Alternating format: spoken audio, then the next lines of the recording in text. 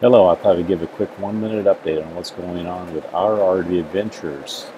We're at Fort Pickens. We primarily came here for the beach, fishing, and to see the Blue Angels air show here. We're in early November, but today it's 30-mile-an-hour winds coming in off the Gulf, and you can see the storm rolling in there.